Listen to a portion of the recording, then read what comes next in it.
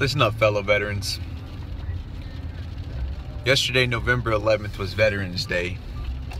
And some of you guys got upset because some of your brothers and sisters, in fact, most of your brothers and sisters, decided to change their profile pictures to be pictures of themselves in uniform.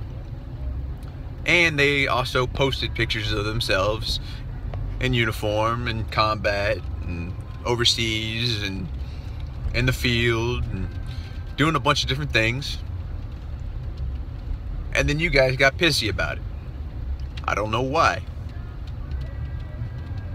I don't see what the big deal is. They were proud of their time in service. I don't understand what is wrong with that. Can you tell me? Are you not proud of your time in service?